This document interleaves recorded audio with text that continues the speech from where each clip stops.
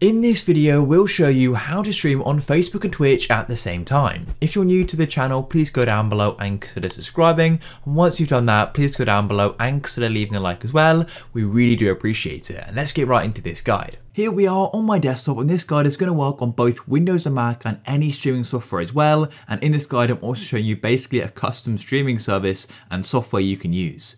So the first thing you need to do is go into a browser. So personally, I'm using Google Chrome, and then you need to come to a search engine. And then all you need to do is go and search for a website and service called Restream. So you type that in, R-E-S-T-R-E-A-M, just like so. And you want to make sure you go to the official website, which is restream.io. As you can see, it says create and multi-stream live video. And when you first arrive on the website, you are going to go and need to go and create an account. Personally, I already have one, so I'm going to go and press login, but you can go and create a free account.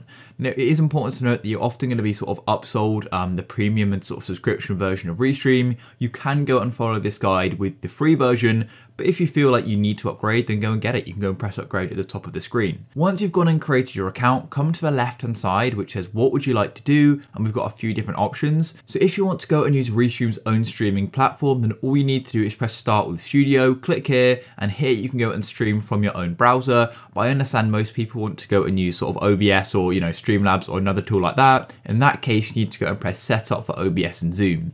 So come here, and as you can see, we first need to go and set up our live stream. We've got the RTMP URL and our stream key. So what we need to do is go and open up your streaming software, whether that be Streamlabs, OBS, whatever it is, XSplits. Come to your streaming software and go and press on settings. Then from your settings, all you need to do is tap on stream and go to your service, and you need to go and do custom, just like so. And then all you need to do is enter your server. In this case, it's the RTMP URL, just like so. And we go back to OBS and go and paste that in. And then all you need to do is paste your stream key in as well. And then you're ready. Go and press apply and make sure it's saved. So now when you go live, you're going to be streaming to Restream, but of course you then need to go and stream to your actual platforms. So then you need to come to the right hand side where you can go and press add channel and go and tap here. So you can click on add channel or add first channel.